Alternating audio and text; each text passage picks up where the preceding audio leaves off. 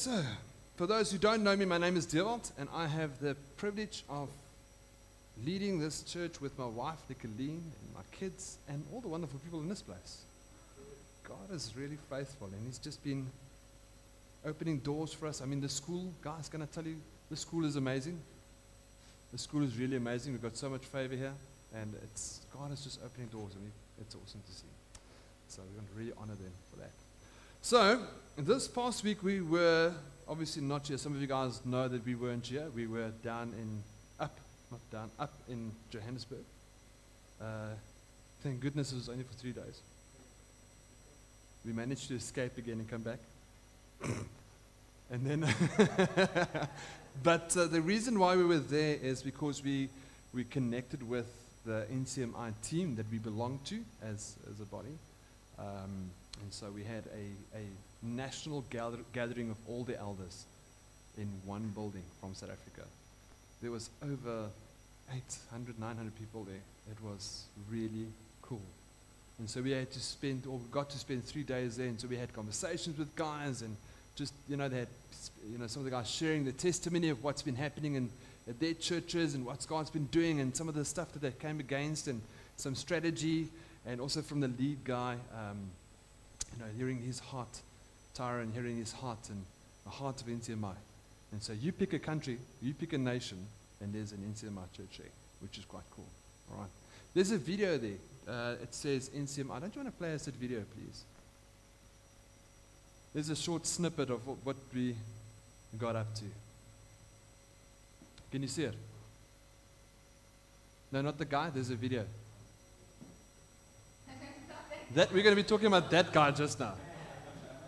It should be under the first tab. So under welcome, under the countdown timer, there's a video there. Please play that video.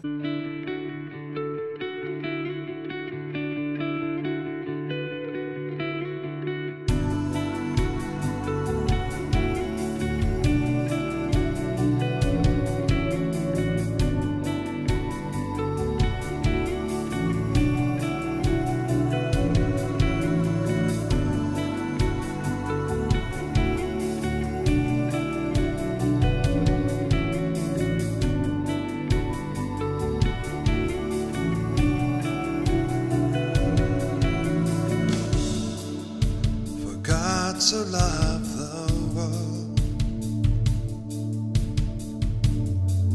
that He sent His greatest joy to take our place upon the cross, for us to gain eternal life.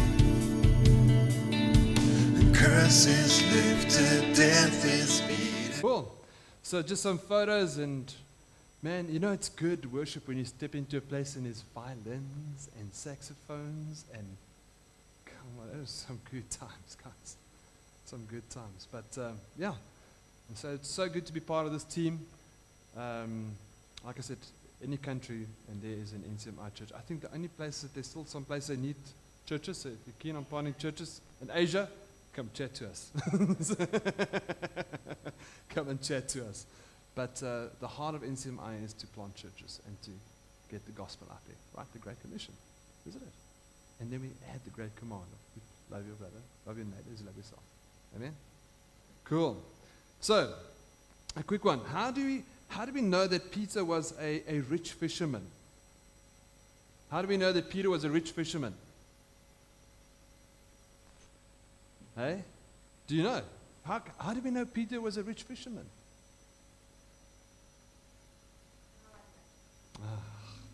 By his net income.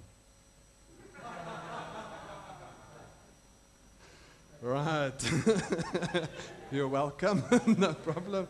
I'll only do one for today. Okay. Right, so if you join us for the first time today, we are on a 6 weeks series called Identity. And so we are on week 4. The other weeks are online, so it is available. It's never too late. It's never too late. And you are here now, so which is great. So the other sermons are online on our YouTube channel, and so you can go check them out there. And so today okay, let me recap. Right, so in the beginning we spoke about the the new identity, right? The identity gap. There should be a slide for that one. The circles. Okay, so it should be coming soon. And so so we had this one circle was how we see ourselves and what we think the truth is. Here we go, right?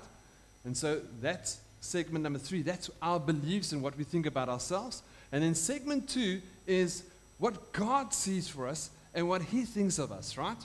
And then this segment number 1, that is where the two overlap. This is where I believe some of what God believes of me, right? So what we need to do is we actually need to get these circles to align more so that I can start to fully understand or fully believe what God has in store for me as a believer, right? But it's not an easy process. And so we spoke about that on week 1. Okay, you can kill that slide. Thank you.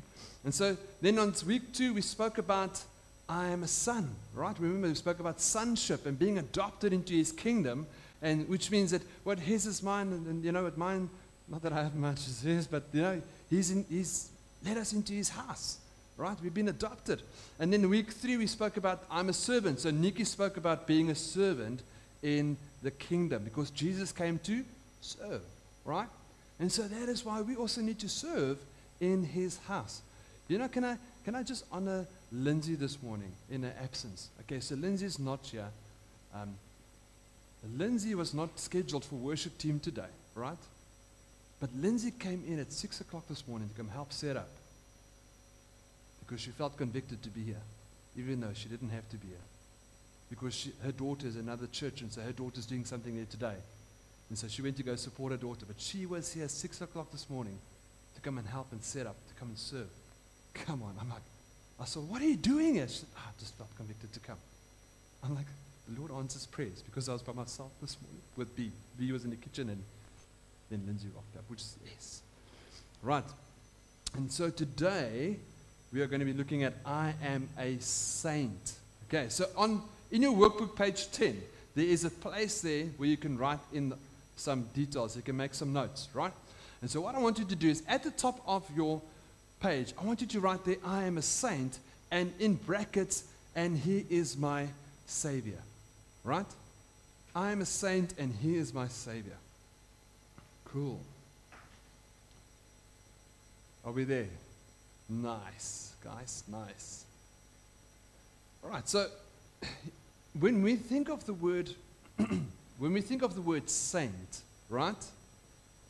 Like Saint Patrick and Saint John and Saint Paul and all these saints, you know, we have an image of this saint. Am I right? You find them at traditional churches. Can you put up that other picture for me, please? That guy. And it's coming now. There we go. So we usually have this image that we see, right? This is what we believe a saint looks like, more or less. They usually have something in their hands, or they stand like this, and they usually have a scepter or a sheep or something that they're carrying, and usually some beard action and some long hair, you know? And they typically look bored. Okay? It's like these old crusty guys that's been, you know, and so you'll find them in churches' windows and all kinds of stuff, and so thank you. And so that's the kind of image that we connect with when we think saint, right?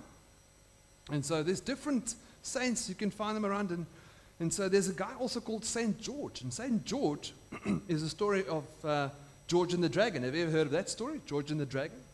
Yeah, it's a real thing. So it's a real story. So George finds himself in England, UK, and then he fights snakes and dragons, right? And I'm like, yeah, I want to be that guy, you know? I want to be like kicking butt and taking names. I'm like, I'm the snake-kicking, dragon-straggling kind of guy, you know? And so we have all these perceptions of who and what a saint is. But can I tell you guys, well, let me say this. Where does this come from? Well, 1,000 years ago, the church had this idea to say that we should honor those who are extremely holy, right? And we'll honor them by declaring them and making them a saint, which is cool. But there's a criteria, and if you listen to the criteria, it's quite intense. And so I'm going to start at the top. And so put yourself and see if you qualify, okay, according to the old churches. So number one, you need to have influence with people around you, right? Have you got influence?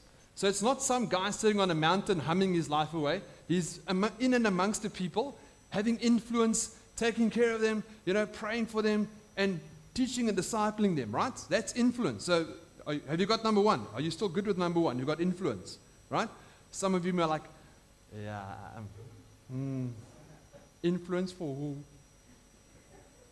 So it might be a reality, okay? So that's criteria number one. Criteria number two, you must have done a minimum of 2 miracles that can be added to your name, all right? So you've prayed for somebody and they got healed, or you prayed for the dead to come alive, or something grow back. Some sort of miracle, but you needed 2.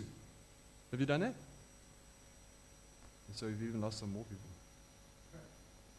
Phew. Okay, no, I'm still good. I'm still in for the running. Okay, so I'm still okay. Okay, so which means, yeah, man. But here's the, I think, criteria number 3. You must have been dead for 5 years. That I'm out. No, seriously, they're saying they investigate the person's life. He need to have had influence in people. He must have done minimum of 2 miracles, and he must have been dead for 5 years. Based on that, we then declare him a saint. So, hey, how's that, guys? And so all of us are like out of the picture, like, okay, unless you're sitting here and you're a corpse for the last 5 years, I would like to chat to you about it. But I mean, yeah, that's the reality they had, okay? And so generally, we think of the word saint, we think of it's for the holy of holies. It's for the people that are extremely holy, right? And I mean, sure, there's that saying that says, let me just grab my thoughts here. There's a saying that says, I derailed myself. Oh yeah, it's a saying that says, I'm no saint. You know that saying, I am no saint. So can I put you into the picture? They say that a pastor and a policeman, their kids are the naughtiest little stuff that you can find. Yeah, it's me. I'm that guy. My parents were both in the police force, so I grew up that guy. Where the parents' friend says, if I catch you with that, if I catch you playing with them, you're dead. I was that guy. All right, so which means I had no hope. I mean, there's just no ways. But can I tell you guys, that is not what a saint is. Eh? We don't have to jump through that hoops and do all kinds of stuff in order to be classified as a saint. Come on. I wanted to go to Ephesians 1 verse 1. And I think it should be in a book as well. Ephesians 1 verse 1, but also it's in your Bible. I know that for a fact. Ephesians 1 verse 1. It's in the front of the book. And so this is Paul speaking to the church in Ephesus, right? So he says, it will also be on the board. So it says, Paul, an apostle of Christ Jesus, by the will of God, to the saints who are in Ephesus and are fully in Christ Jesus. So here's the thing. Paul is writing the letter to the church, right, in Ephesus. He's saying to the saints in Ephesus. He's not writing to dead guys. He's writing to people that's alive and well, right? And so it says in Ephesians 1 verse 15, it says, for this reason, because I have heard of your faith in the Lord Jesus and your love towards all the saints. It's not dead people loving saints. It's alive people loving saints, and it is the entire church, right? It's not select few. It's for the church. He's writing it to the church. But look at this. Ephesians 2 verse 19. It says, so then you are no longer strangers and aliens, but you are fellow citizens with the saints and members of the household of God. Come on. 2 verse 19. So, here's the thing, guys. The day that I decide that I'm giving my life to Christ is the day that I am clothed as a saint. Who's been saved here for 5 minutes? Who's been saved for 5 minutes? For 5 minutes. Who's been saved for 2 years? Who's been saved for 5 years? Right? irrespective of how long I've been serving the Lord, the day that I surrender my life to Christ is the day that He clothed me with the blood of Jesus and say, hey, I've got you, you are mine, and I'm a saint in Him. I'm a saint. I don't have to jump through hoops. It's not a matter of works, but it's a matter of relationship with Him. Come on, guys. But can I tell you that the same Paul that wrote to the guys in Ephesus, right, singing their praises, further on, there was sweet and sour. Sweet and sour. Eh? It says in Ephesians 4 verse 31, it says, get rid of all the bitterness, rage, and anger, brawling, and slander. The same guy said, he said, yes, man, your faith is so good, and the fact that you're loving the guys is amazing. But then down the line, it's like, hey, you got to get rid of these things, and don't slander, and you're brawling. Why are you guys fighting? What's going on? He's talking to the saints, right? And then it says in Ephesians 5, verse 18, it says, and do not get drunk on wine. These are the same guys. He just told them, now, yeah, man, you guys are awesome. The report is great, but yet, the guys, there's some stuff there that we need to really work on. Eh? This gives me hope. Can I tell you that? This gives me hope because it means that I don't have to be perfect. I can be a saint, but I can also be a work in progress. And the last time I checked, I'm definitely a work in progress. Yeah? I want to carry around that sign that says, God at work, or men at work. Have traffic cones around me so that people can just be careful what God's doing in my life. Seriously. And so God is with us, working through us, but we are saints in Him. Right? We don't have to jump through hoops. And so there's a slide there that I want to show you guys. And we're going to be drawing some pictures in our book. Right? We're going to be drawing some pictures. So you're going to need a lot of space because there's going to be a lot of information we're going to be filling in there, okay? Do I have some Picassos in here? Huh? Just checking some Picassos. Picasso? Okay? Right. So I want you to, if you can, draw this in your book. Right? Birth, the cross, promotion. I want you to draw that in there if you can. There's a reason why we're doing this. Right? And so this is step one. This is the illustration that I want to show you guys. Is the fact that this is when I was born, right? My natural birth. The normal way. Not the Jesus way. I wasn't there by miraculous conception. I was like, I'm my dad's child. Yeah? And so I was born here. Then this is where I surrendered my life to Christ by the cross. This is where I've surrendered myself and say, Father, I am yours. Jesus, your Lord and Savior of my life. And then there is promotion. That's the day that I then leave this earth and I go to be with the Father. Right? That is, and you'll see that this line continues at the end. It continues. Right? So even if I'm promoted, it continues. Why? Because I'm going to have eternal life with God. Right? As a saint. So listen to this. Now, the next slide, please. I want to show you this. Now we're going to add some numbers in there. Right? We're going to add some numbers. So you're going to write there 1, 2, 3, and 4.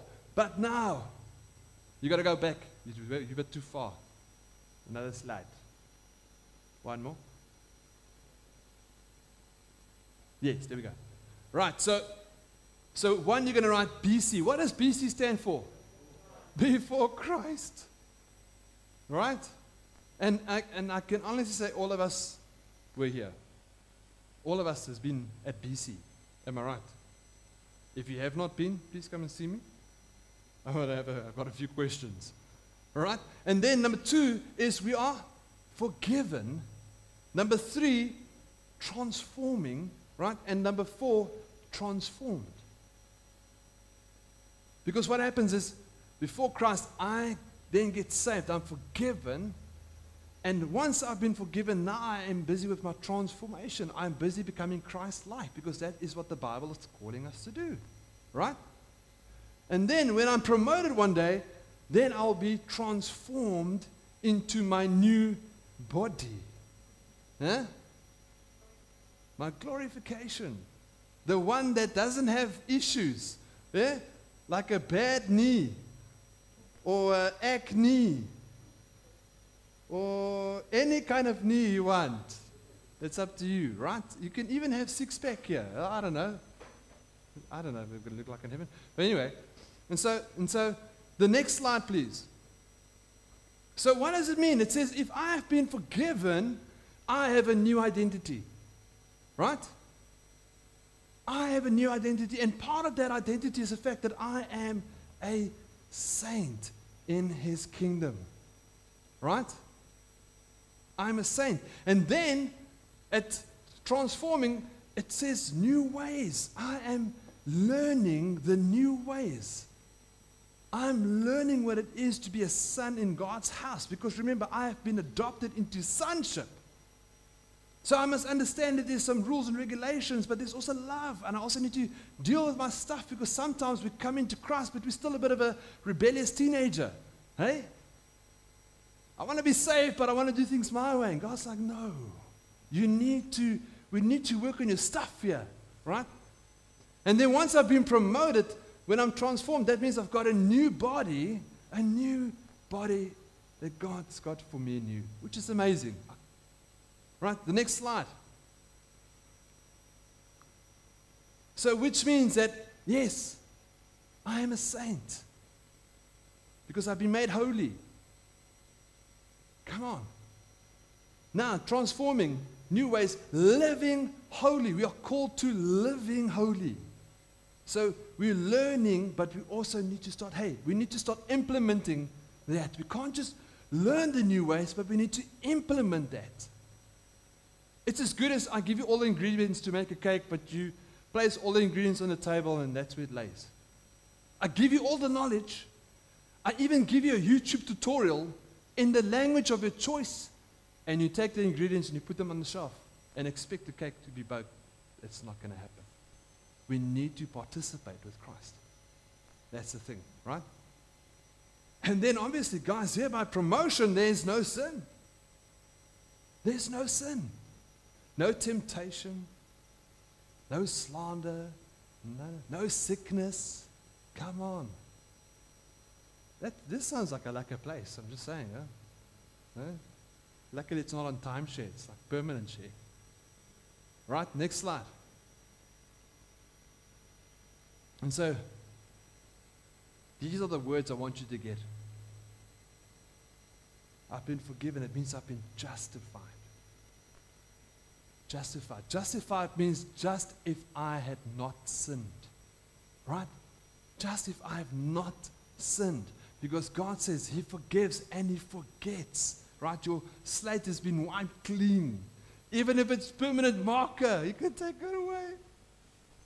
Come on. So justified. Then transforming, sanctified. Right? Sanctification. Sanctification. Becoming more Christ-like. That's what sanctification means. And then, after promotion, we're glorified. Glorified with Christ. For all eternity. I want to go now. It sounds lekker. But we can't because we still have work to do. Right? So what I want you to do now, so if you see these words across in your Bible, you understand what they mean. You understand, okay, justified means I've been forgiven. That's cool.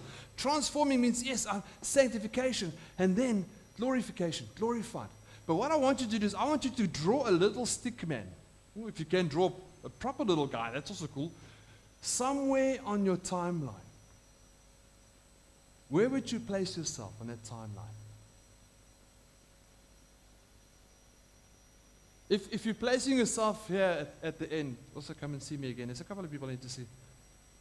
Okay, you can't be there. You can only be either here or you can be somewhere here. Where are you? Where would you put yourself?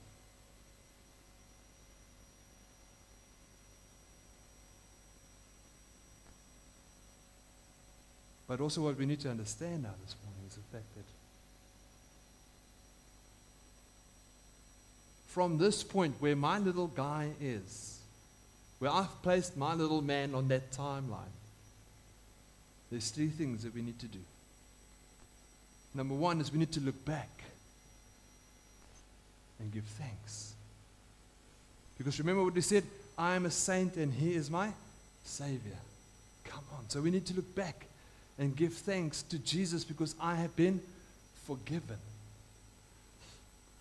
I have a new identity. I'm a saint and I'm justified. Right? You see, it says in 2 Corinthians 9:15, it says, thanks be to God for his incredible gift. Because that is what Christ was. It's an incredible gift. We cannot earn it. It's something that he just out of love for us is like, this is for you. It's yours. All you have to do is accept it, which is amazing. Then, the second thing we need to do, it's fine. The second thing we need to do is to look now, right? To look now. To become more like him. So we look back and we give thanks. We look at now to become more like him, to become Christ-like, right? In this journey with him. And then Paul says in Ephesians 4, verse 22 to 24, he says the following. You were taught with regard to your former way of life to put off your old self. You see it? It says put off your old self, which is being corrupted by deceitful desires, to be made new in the attitude of your minds, and to put on the new self, created to be like God in true righteousness and holiness. Can you see there's three things we need to do there? The first one is we need to put off the old. Right? We need to put off the old. Okay? The second one is to be made new. And the third one is to put on. And that process is continuous. It's not a once-off event. I wish it was, but it's not. Because God reveals stuff in our lives, right? Just when you thought you're like, it's smooth sailing, clear sun, the waves are cool, and then God's like, yeah. It's like mushrooms that pop up overnight. It's like, where did that come from? It's a reality. I mean, I can honestly put on. So put off, made new, put on, right? So I can tell you many stories of my life. I mean, some of you know my background, our background, drugs, jail, alcohol, adultery. You pick it. Yes, we've been there. We've done that, right? And so we don't escape the consequences of what we've done, right? Because God comes and forgives us if we do certain things. But then we still need to walk out the consequence. But luckily there's grace and God gives us mercy. And so he makes it a bit better because we're partnering with him. But then you think that you've dealt with this one thing and then, something else pops up. Like, where did that one come from? I can honestly tell you guys, many times. I mean, at one stage I thought, okay, cool, I'm on the road, I'm in the road, it's going well. Yes, man, I feel this is good, you know? It's been a couple of days now and it's amazing. And then God's like, pride. And then, you know, that you get poked in the back, it's like, pride. And then my reaction's like, what do you mean pride? Hey? Yo, Lord, no man, I don't have pride. Who, me? No, I have pride. I have pride. I had to repent and start working out and renewing my mind, because that's what we have to do, right? We have to repent, ask God for forgiveness. Lord, how do we tackle this? How do we get this right? And then start applying what God shows you in your mind and start walking out in the opposite spirit than what you were. Because you can believe me, you'll get tested. You'll get tested. When you think you've overcome something, you'll be like, all right, so let's just see how well you did in overcoming that. Come on, isn't it true? Yeah, it's true. I can tell you many stories. You see, David says in Psalm 51 verse 10, he says, create in me a pure heart, O God, and renew a steadfast spirit within me. I mean, David got it. I mean, that guy, David did all kinds of stuff, right? Adultery, murder, you name it. But yet, God loved him so much. And he's saying, oh, Lord, create in me a new heart. A new heart. And so for many of us, we need to say, yeah, Lord, I need a new heart this morning. I need a new connection with you. I've messed up so many times. I've looked at stuff I shouldn't. I've spoken to people I shouldn't. I've done things I shouldn't. I've neglected to do this in areas that I should have. Lord, I need a new heart. I don't want to be away from you. I need to be connected with you. You know, Moses said to God, I don't want to go if you're not going with me. I don't want to go if you're not going with me, because God's saying, go, I'll make sure you guys will be okay. You know, I'll make sure that the angels go before you. And Moses is like, the source, we need you. And it's the same thing with us, because sometimes we get ourselves into a rut and into a space, and then we sometimes feel distant from God because we created that little rut in our lives. And then we wonder, why is God ignoring me? Or why am I not hearing him? But meanwhile, we are so drowned out with what we're going through, our muck and our mire, that we need to say, Lord, create in me a pure heart. Humility brings honor. It's like, God, sorry. Have it. And I've shared this with you guys before. God has told me many times, melt quickly, melt easily. Because if you don't, he's going to turn up the heat. And there's some of you in here that I think needs to hear that. Where God's saying, I'm going to turn up the heat because you need to melt quickly. Because you know what, we are our own worst enemy sometimes. We can prolong our suffering in the wilderness. Who feels like they've been marching for years in the same wilderness? Where you go, I've seen this tree 5 times. I'm sure I'm going in circles here. Hey, it's a reality. God's saying, just repent. Get it in order. Come on, I want to partner with you. Let's get this stuff sorted out, because you are my saint. And I am your Savior. Come on. And so then what we do is, the last one is we look forward with hope. So remember, we look back with thanks. We look at now to become more Christ-like, but we look forward with hope.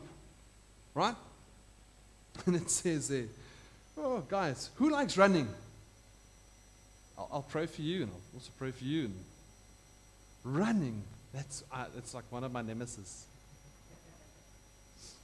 I try. The intentions are good. I committed to 2 days a week. That was 2 months ago. It's not going too well, okay? And but if you run, and you're a runner, and you're doing marathons and comrades and all kinds of stuff. I mean, we know a lot of people that run. You know, they're good runners and stuff. But at some point, you're going to get to a point where you need to start motivating yourself, right? You start feeling cramps and stuff are going, you know, you can feel you're getting tired, and you have to start motivating yourself. And how do we motivate ourselves?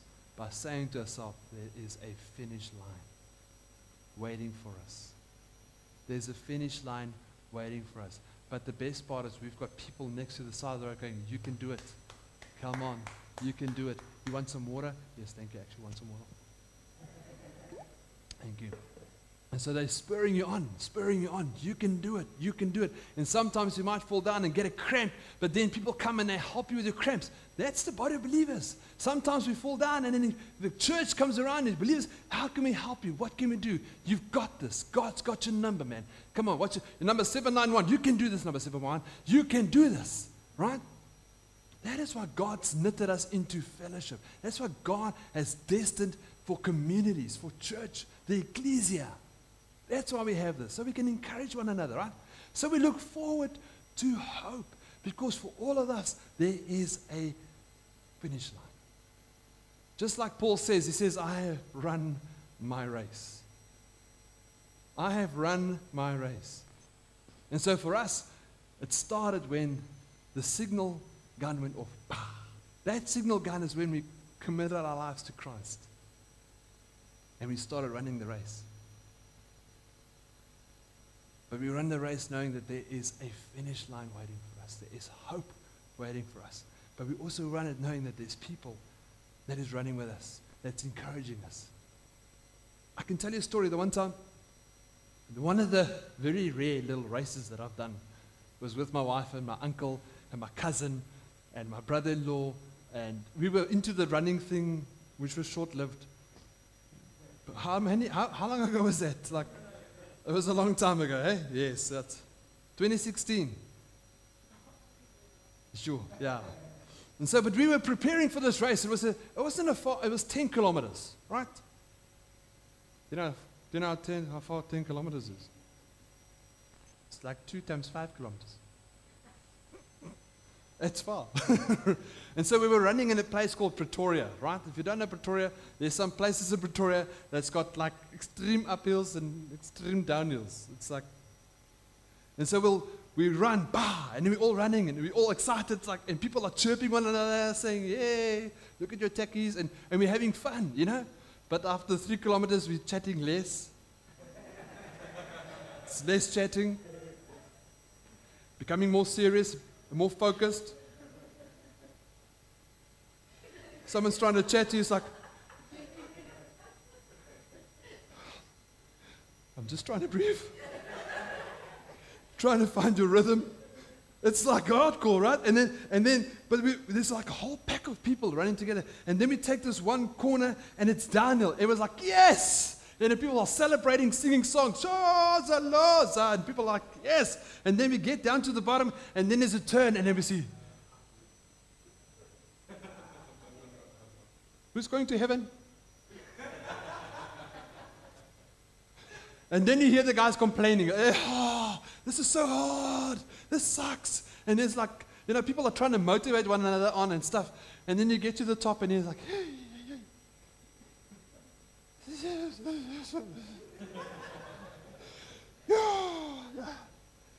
and then they drag you like, come, and then we run, and that was the whole way. There was about 5 of those atrocious uphills.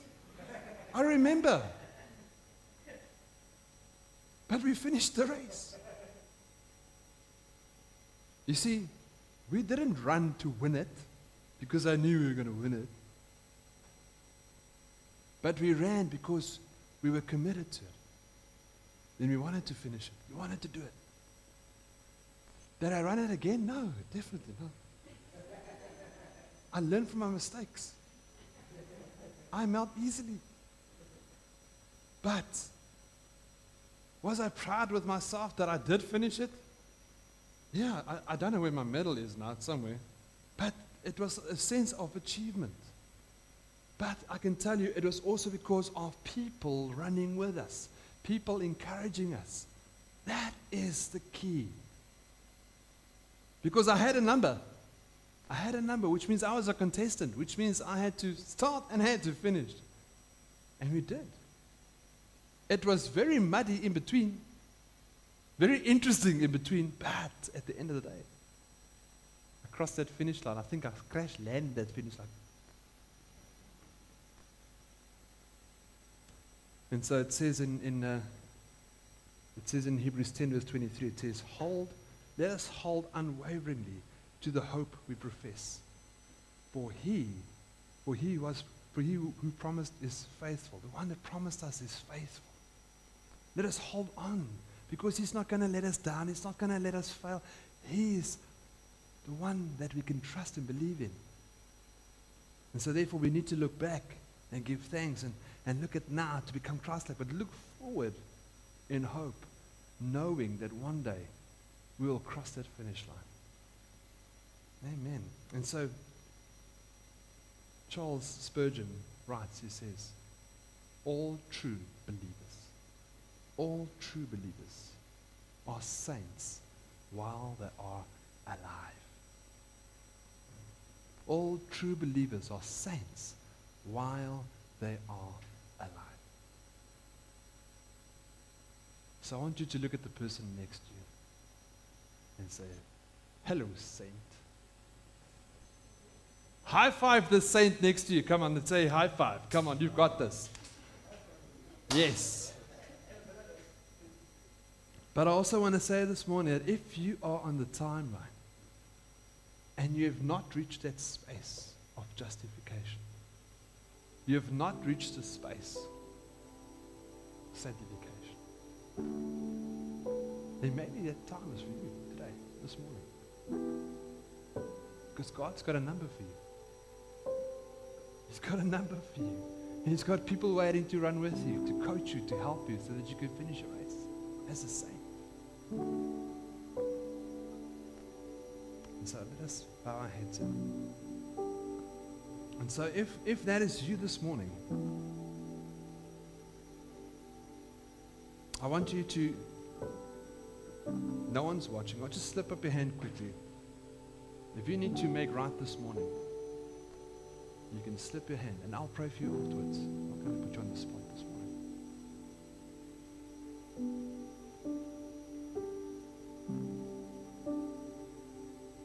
But I also want to pray with the rest of us. I want to say, Father, Lord, thank you that you see us as holy, as saints. Thank you, Lord, that you've made a way for us to have eternal life. And Father, that you're with us on a daily basis, that you care for us, that you carry us, that you wrap us in your love and in your arms, Father God, for the bigger picture. We thank you, Lord, that even though, yes, we laugh and we make jokes, but Lord, we understand that you are our everything.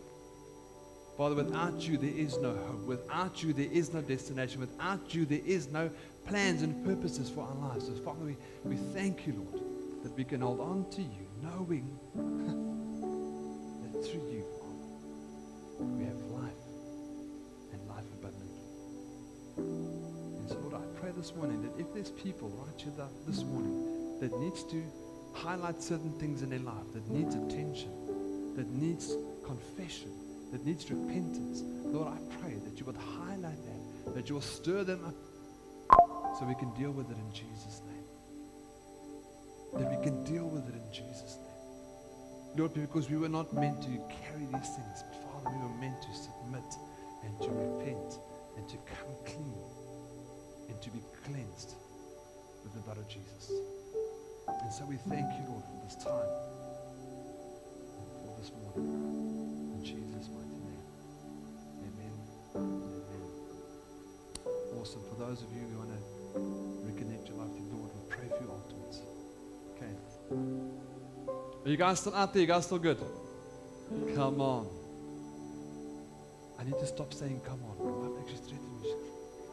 I need to say come on. It's an NCMI thing. All the guys at NCMI, come on. Yeah, come on. That was good. Come on. And I've picked that up.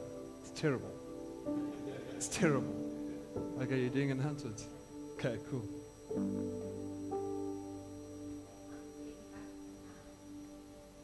I just want to read the scripture with regards to tithe and offering. So we never pass the box around. You know, generally we leave our tithe and offering box over there, and there's a barcode. But just to teach on or remember why we give, 2 Corinthians 9 verses 6 says, remember this, a farmer who plants only a few seeds will get a small crop, but the one who plants generously will get a generous crop. You must each decide in your own heart how much to give. And don't give reluctantly or in response to pressure, for God loves somebody who gives cheerfully. And God will generously provide all you need. Then you will always have everything you need and plenty left over to share with others. So it's such a good scripture to remind us why we give, and that when we give because God does business with us, right? In nothing we own is from us. Everything is Him. Our time, treasures, and talents belong to Him. And so He's saying, yeah, and He's calling us to generosity, which means that we give more than what is required. That's what generous means. So He's saying, you let the Lord do work in your own life. And He's saying those, each time we give, we're placing seeds in the ground to bring a harvest back into our own lives. And we're trusting Him. When we give to the kingdom, we trust in God that He can take care of us. That's what the scripture says. So, Father, we thank you that you've given us the ability to create wealth, that you're the one who provides for all we need. And I pray, Father, that each and every day, with our time, our talents, and our treasure, Lord, that it'll belong to you, that you can show us, Lord, what we need to give and how much, and that you bless and take care of each and every one of us in that place. You're a good provider, and we love you. Thank you for your provision. In Jesus' name.